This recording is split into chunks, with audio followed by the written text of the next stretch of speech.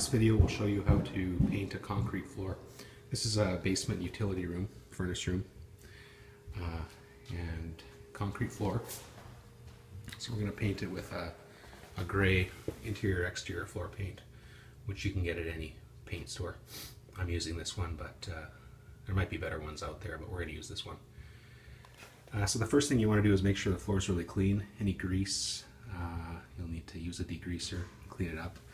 This house was dry, the basement was drywalled recently, so you can see there's some spilled drywall mud here, so just want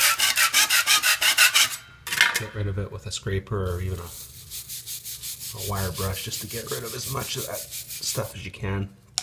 And then I went through and vacuumed it with a shop vac really well, so it's pretty clean and ready to go. Okay, the next step is to trim around the edges of the room. So I've started here, and what I like to do is, first of all, I usually use cheap, shitty paintbrushes for this job because this is an oil-based paint, so I can't be bothered cleaning a paintbrush with thinner. It's just a mess. So for a job like this, you can just use a cheap dollar store paintbrush, and when you're done, throw it out and get another one next time. Anyway, that's what I do. And also what I like to do with this is just kind of get in there, get in under the drywall.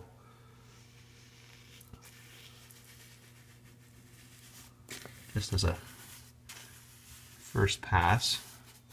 And then come out a little bit wider.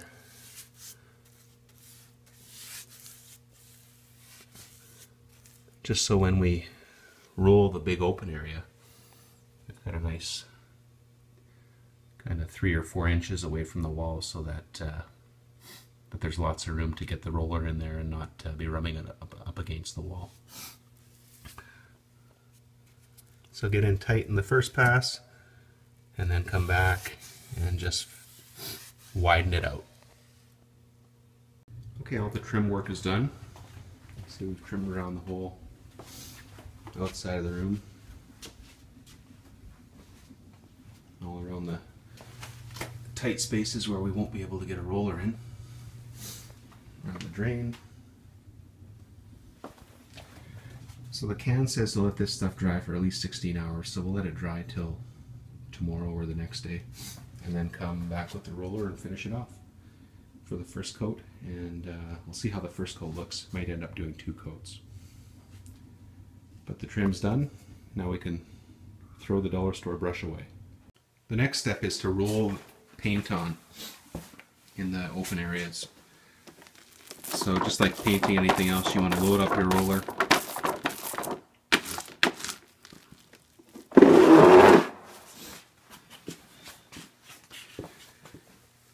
And then just paint up to the trim that you did before, a few inches out of the wall. So it's nice and easy. If you've trimmed it out a few inches, you can just roll it on. Start in the back far corners. In this case, I started behind the furnace there and the water heater and came all the way around, and I'm working my way out. Paint the big open areas next and paint ourselves out to the door. And that's it. All done. Painted. Looks great. So that's how you can paint your concrete floor. Keep the dust down, make it a little easier to sweep, and just give it a bit more of a finished look. Thanks for watching.